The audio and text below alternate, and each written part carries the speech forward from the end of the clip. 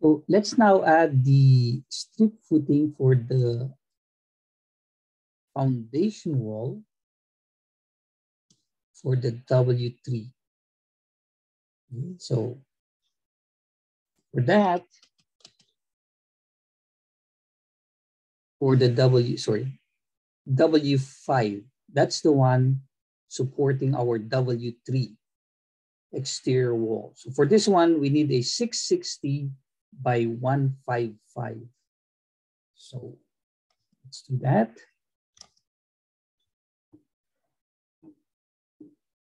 Structure,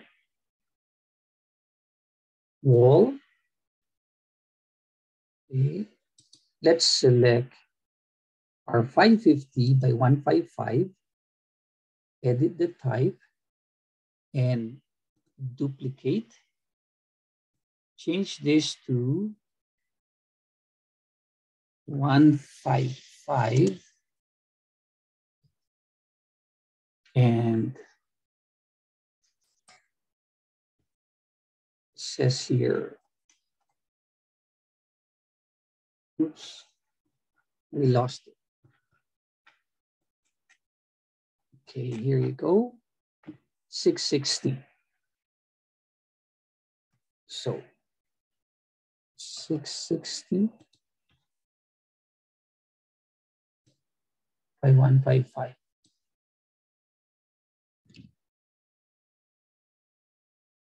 That's just the name. Make sure you don't forget to change the value. So 155 is good. Click OK. And then zoom in to apply.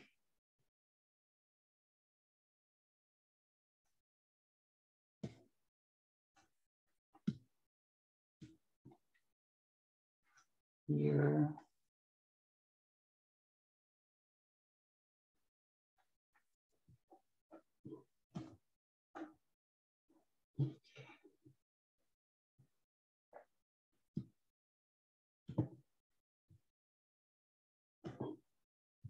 Okay, there you go. Now, for this wall, I think we use the W4 for that wall.